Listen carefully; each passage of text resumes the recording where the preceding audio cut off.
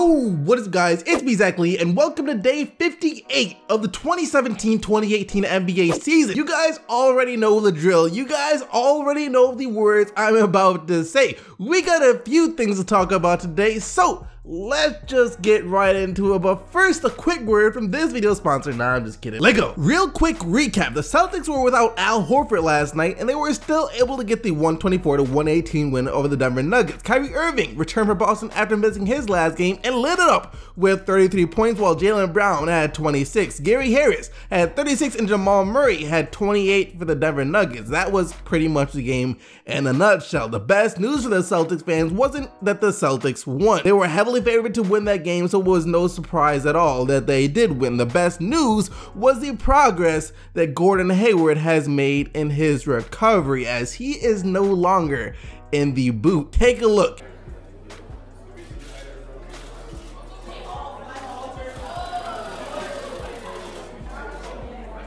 That was really fast. It's been less than 2 months since the injury occurred, so he is progressing really freaking fast. Now, Celtics fans, don't get too hyped up about this because he is still a ways off from being able to come back. First, they have to make sure that he can keep the boot off. You don't want him to be like, all right, boots off, let's get straight into rehab, go run a couple laps. They're gonna wait and monitor for like a week just to make sure that he really is ready to have the boot completely and permanently off. And after that comes a long rehab process that could take a few months, which is interesting because it's still December, right? Normally rehabbing takes like 3 to 4 months at most. The NBA season doesn't end until April, around 5 months from now. So with just that timetable, technically he should be fine towards the end of the regular season, right? Meaning that he could be able to come back. Right? Once again though, people are going to say that Gordon Hayward already ruled out the possibility of coming back this year. Back on November 1st, he said, I'm sitting here thinking I'm not going to be able to help the team on the court this year. After that, news articles came out claiming that that was Hayward's announcement that he will not return to the court this season. But I don't think that was actually a declaration from Hayward that's saying that he wasn't 100% coming back. I think that was just an emotional response saying, dang, I can't believe I'm not going to be able to help my team on the court this year, and not an 100% saying, yo, I'm not coming back this year. It's two different things, because at that time no one knew how fast he would recover from this. And to add on to this even more, a couple of days ago Gordon Hayward said that a possible return to the court this season is still in the back of his mind. It's definitely in the back of my mind. I'm definitely pushing to get back as fast as I can while making sure that I still have a lot of good years of basketball in me, and coming back early and hurting something else is not part of that plan. So I'm making sure that if I come back, I'm 1000% confident in myself and my leg. I hope more so than anything I can play this season. That will be awesome.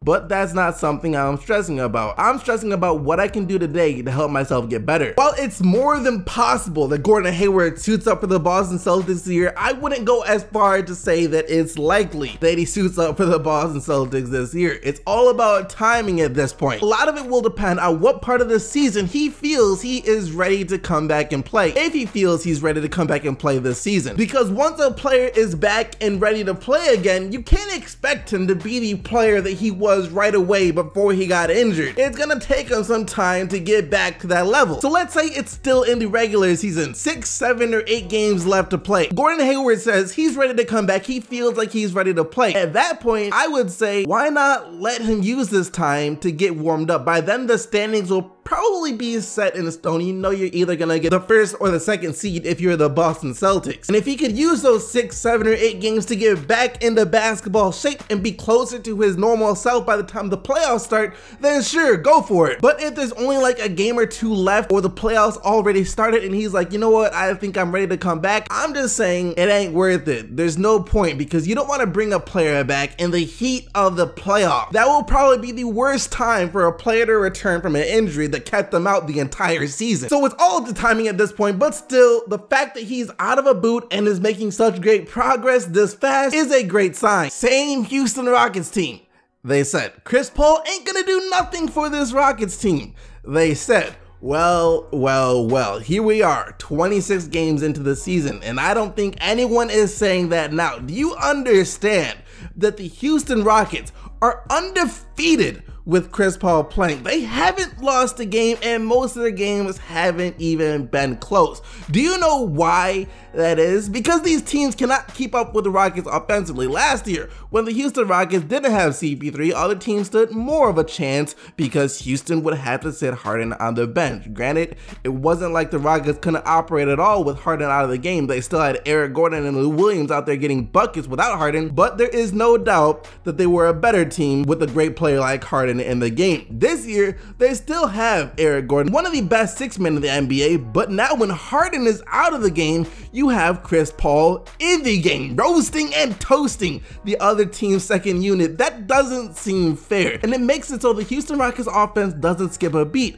And on top of that, there will be games like last night where James Harden might not be having the best game of his career. Only 21 points, 8 of 22 shooting from the field, and 8 assists, a very volume shooting game for James Harden. If this were last year, it is very possible that the Houston Rockets lose this game to the Charlotte Hornets, but with Harden having an off night, it's no big deal now because you still got freaking Chris Paul, and he was able to take over the game and then some, scoring 31 points on 10 of 18 shooting, 11 assists, and 7 rebounds. I'm telling you, Chris Paul on this Rockets team just isn't fair. Paul George was booed, and the crowd chanted Honey Nut Cheerios at Carmelo Anthony. I take it that Pacers fans just don't like the Oklahoma City Thunder too much, huh? Well, in his first game back in Indiana, Paul George struggled heavily. Carmelo Anthony continued to struggle, and even though he had a triple-double, Russell Westbrook struggled as well. But Steven Adams didn't, as he was the one to come through for OKC and pull them to the 100-95 win over Indy. 23 points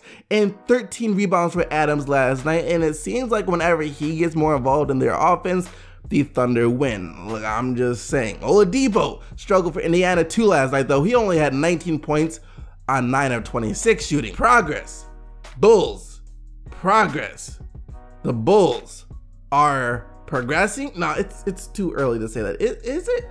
Yeah, no, it has to be, but is it really? Chicago has now won 4 straight games, and the key to them winning these games has to do with a couple of things. First, Chris Dunn has been playing really, really well, and I'm gonna say it right now, he is for sure going to be the point guard of the future for that team. But it also had to do with the return of broken face Mirotic. Except for his first game back, Mirotic has been flat out amazing for Chicago so far this year. He had 29 points and 9 rebounds last night in the Bulls win over the Jazz, and 24 the game before that, and 19 the game before that, averaging just under 20 points per game, shooting the ball 57% from the floor and 52% from deep. I don't expect Chicago to keep winning like they have been. I don't think anyone expects Chicago to keep winning like they have been. It's in the Bulls' best interest if they don't keep winning like they have been. But I gotta say that come next year, this will be a very fun team to watch. You'll have Dunn, Markkanen, Mirotic, Levine, plus whoever they draft. It's gonna be a lot of fun to see this team grow. 103-100 was the final score last night as Donovan Mitchell dropped 32 for Utah. I think this Pelicans team is just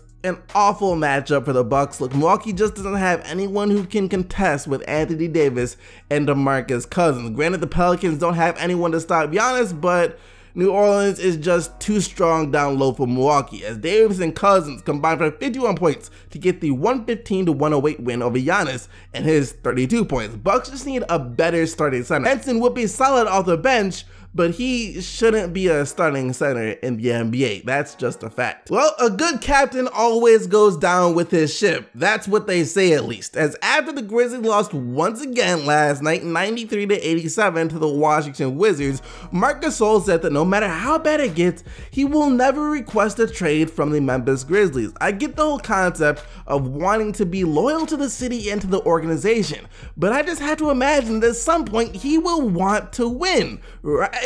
Is that too crazy to believe? And if he's not going to request a trade, that must mean that he's planning on re-signing with them in a couple of years too, right? Because like, what would be the point of not asking for a trade right now if you're just going to leave in a year and a half from now anyways? It wouldn't make any sense. Why not just get out right now? It just doesn't make any sense. Anyways, John Wall returned from Washington last night. Still didn't look like John Wall though. Only had 13 points and 4 assists, while Bradley Beal had 18 points and 7 assists for the the Wizards. After losing their last game to the Clippers, the Raptors bounced back last night to beat the Phoenix Suns 115 to 109 behind DeMar DeRozan and his season high 37 points and 7 rebounds. Not really much else to say about this game.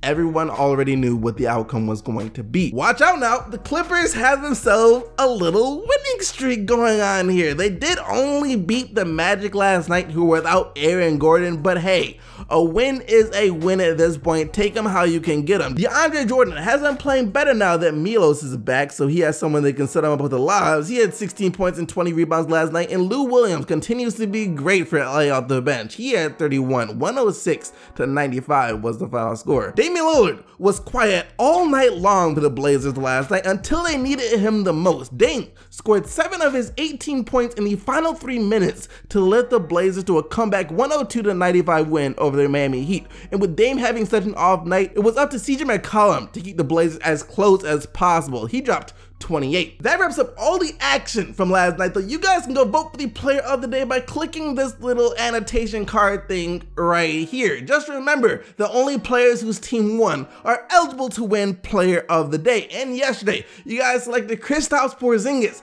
and his 37 points, 11 rebounds, and 5 blocks as your player of the day. Thank you guys so much for watching the video. Make sure to leave a like on it as well as subscribe to the channel for more daily NBA news and highlights. But until tomorrow, keep getting the buckets, Team STC, and I'm out of here. Peace!